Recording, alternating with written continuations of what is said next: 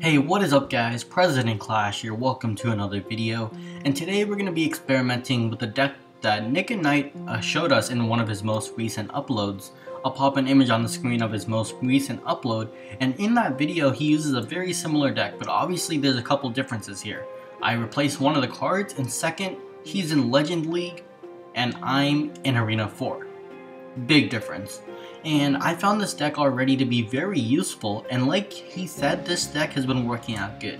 So a lot of people like to see low level versions of things, and I'm not trying to copy his video or anything. In fact, this is completely different in the fact that I'm using a different changed up deck. And I want to show you right here, here's what the deck looks like. And actually I did change up two things. In fact, I am actually using the Musketeer and arrows in this deck, as it does provide to be very useful at this low level area where I'm currently in. It averages 3.9 at the moment, and that's pretty cheap on Elixir, and this deck has been providing me with lots of good benefits lately. Let's just check out a nice replay.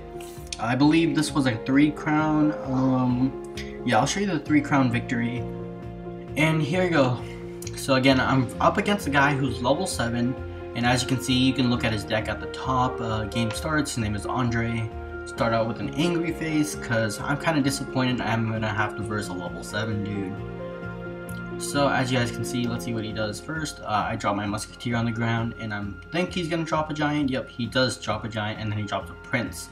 So right here, I use my Barbarians to stop his Prince attack, and I also toss in some Goblins to, you know, slow down this giant attack. And as you can see, my archers are going to be right in sight to take out those what is that Goblin Barrel. As well, I drop a Hog Rider, because as you guys can see, he's kind of saving up on Elixir at this point, but the thing is, I still have my archers in the back, and archers are very pivotal in the fact that they just like literally took out the rest of the troops, and I take this opportunity to use the archers and the Musketeer. He does drop a mini P.E.K.K.A at the bottom, but I'm not too worried. I use some archers to, you know, take it out from behind the tower. Not too much of a problem there, and as you guys can see, we already have one full crown, so it's all going very well. So this guy is getting a bit tense at this point. You know, I don't think he even dropped the baby dragon this whole time. Yeah, I think during the whole raid he never dropped a baby dragon, which I would recommend you probably would do, because I probably would have had a little bit of a struggle trying to defeat that baby dragon. But as you guys can see, I just already took out the second tower, and I believe he's going to get this tower because I have no troops to really defend it. That Prince is going to end up getting that tower, but as you guys can see, my Barbarians at the top are just destroying that guy's King Tower. I'm going to drop a Musketeer right about now, and that's going to defend my base a little more against those skeletons, along with a few archers. So that's going to work out well as well. We're going to be able to take out that mini P.E.K.K.A with ease without doing a single damage to my troops. After this, I believe at this point I'm just trying to get the 3 crown, because this guy is obviously going to lose at this point unless he clutches me by taking out my crown tower with that Prince he just dropped. However, but at this point, his Prince doesn't have enough time or damage to really destroy me, and my Musketeer is going to get that 3 crown victory for us. So I say good game, I wrap it up, and he must have been really pissed, but again, this is the game, we're trying to get up further, and again, that was a good game. Now we're going to go out, and I'm actually going to show you guys this deck live. We're going to do a raid live for you guys, so let's go ahead and see what we can do with this awesome deck. We're up against a level 6, very happy about that, and let's see what we can do. So usually I like to wait out for his first move, but if he or the enemy's first new move, and if they don't do anything within like 10 seconds, I usually don't. I just drop my Musketeer first.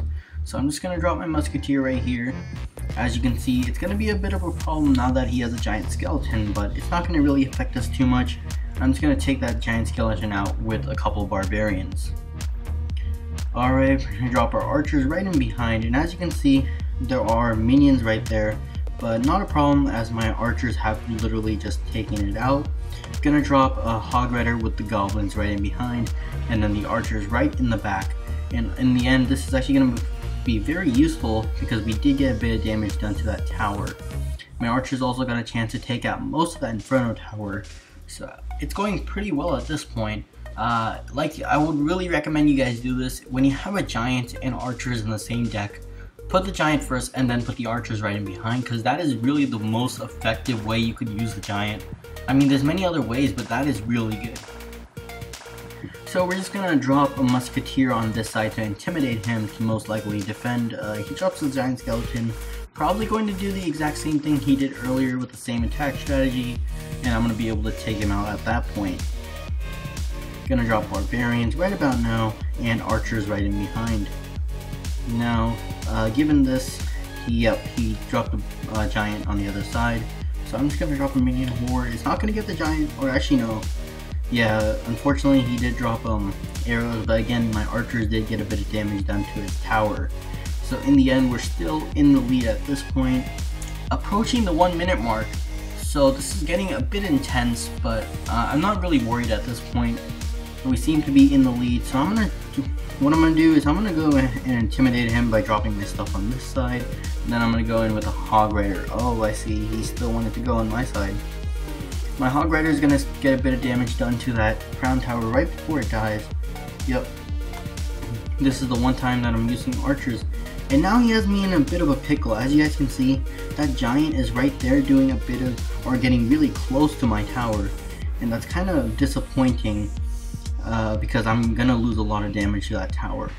Also, he did manage to barely survive that attack, and now he has some minions incoming, but they should be taken out very slowly. Just dropped another one of those. Oh no, this is actually not very good. Oh no. Alright, we're gonna drop that, and then we're gonna go in. Alright, we have 7 seconds, and my hog rider is gonna finish it off with that last hit, and that's the 1 crown victory. There we go. So this was a bit of a harder raid. As you guys can see, the enemy was actually playing a bit smarter, and he kind of surprised me there with that just giant skeleton coming out of nowhere. I'm not exactly sure how he did that. Maybe he just popped that right back into his deck somehow, or he had a mirror. But regardless, we ended up getting 29 trophies. And do we have time for another raid? I'm just gonna end the video here. Again, I'm gonna show you the raid one more time. Oh, I'm going to show you the deck one more time. There you guys go, that's what the deck looks like. I'm still going to upgrade my arrows and my barbarians, and my giant. Otherwise, this deck does seem very nice. And let me show you guys something else. I showed you, not this replay, but the replay, this one right here by Andre, and the one right before that, I also got a 2 crown victory. And as you guys can see, this was one of the harder ones. And this guy kind of made a mistake by using the expo. His expo took way too much time out of way too much elixir out of his deck for fighting, and that's the reason why he lost. Really, don't use expos because they waste too much elixir and time when you could be using that to defend your base or even be attacking the enemy base. So that was a loss for him, but otherwise, that's about it for this video. Thanks for watching, everyone. I do appreciate a like and a comment. Again, giveaway is currently going on right now. When I reach 10k subscribers, I will be doing a huge mass giveaway. You guys will be getting gift cards, and if there are enough of you, every single one of you might actually get a gift card. Not every one of my subscribers, but everyone who comments on my videos. And that's about it. Thanks for watching, and see ya!